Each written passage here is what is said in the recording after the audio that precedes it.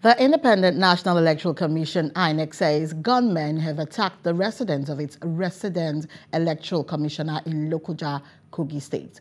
The commission, in a communique made available to the media, said the attack happened at 3:30 a.m. today, Friday, December 1, 2023. It noted that the armed men engaged security personnel in a gun battle for over 30 minutes until reinforcements arrived. The commission called for a thorough investigation and enhanced security protection for its personnel and assets in Kogi State. And All Progressive Congress A.P.C in Kogi State has called for the immediate arrest and prosecution of the governorship candidate of the Social Democratic Party SDP, Muritala Yakubu Ajaka, in the November 11 governorship poll in the state. Fangwere alleged that the same arsonist attempted to burn down the Kogi State government house, which was foiled by security agents.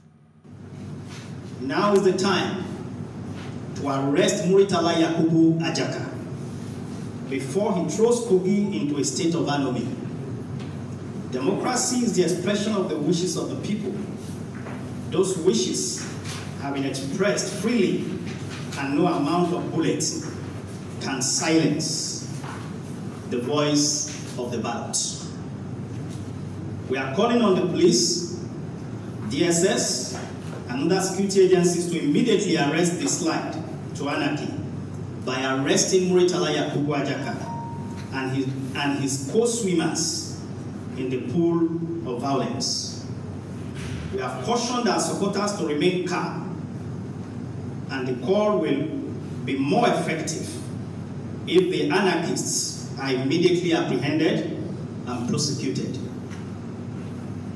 We have it on good record that Muritala Yakubu Ajaka and the SDP, as well as their internal and external collaborators, have imported their devil talks into the state to kill, maim, and destroy critical infrastructure in the state.